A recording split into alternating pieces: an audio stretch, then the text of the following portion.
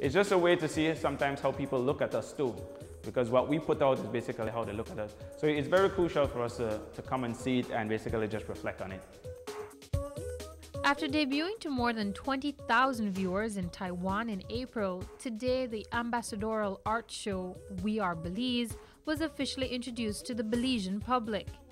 According to curator Gilvano Swayze, the paintings, photographs, sculptures, and installations on display seek to define Belize at 25.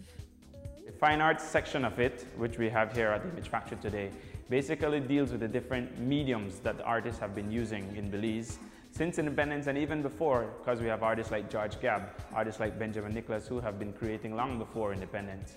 And we wanted them to see, and also we wanted the people to see in Belize, basically how artists have been expressing themselves.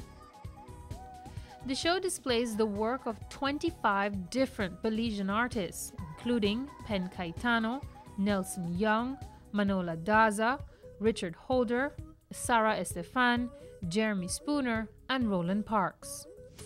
So what we're going to do now is trying to provoke new mediums, new ideas, new artists, which is very crucial. And of course, try to keep the audience captured, because if we don't keep them captured, there won't be any use for us to create art because we won't have an audience in a sense. With that in mind, over the past 2 years, Swayze teamed up with colleagues Michelle Perdomo and Yasser Musa to tour primary schools across the country. Swayze says the idea was to teach educators how to turn basic materials into art.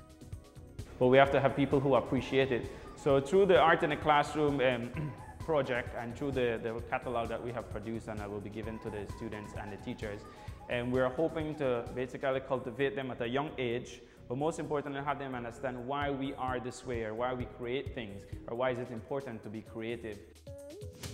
Free copies of the manual will be distributed to every primary school in Belize. Reporting for News 5, I am Janelle Chanona.